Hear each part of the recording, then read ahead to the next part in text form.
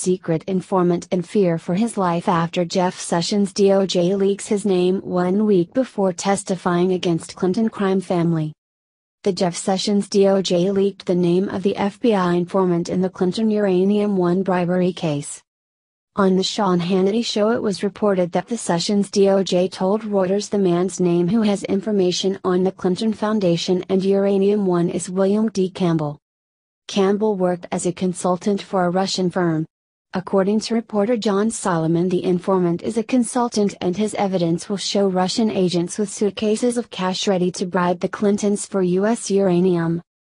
Investigative reporter John Solomon from The Hill told Sean Hannity on Thursday the consultant has video of briefcases full of money used to bribe U.S. officials in the Russia uranium scandal involving Hillary Clinton. Solomon says the Reuters report today downplaying the informant is completely inaccurate. The informant says he is in fear for his life since he was outed by the Sessions DOJ. Campbell will reportedly testify on Monday if he makes it that long. Via Hannity.